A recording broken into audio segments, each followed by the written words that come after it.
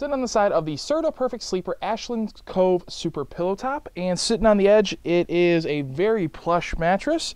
I am pushing the pillow top down, but I'm pretty big guy, so that's kind of to be expected. But I don't feel like I'm sliding off either, so edge support is doing a good job of holding me up. On my back,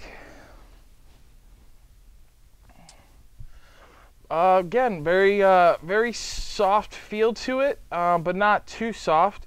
It is contouring to my body nicely and it's filling in all the gaps. I don't feel any gaps in my lower back, and I feel pretty straight all the way from my lower back up my spine and to my shoulders. So I could see myself, if I'm a back sleeper, laying like this for quite a while.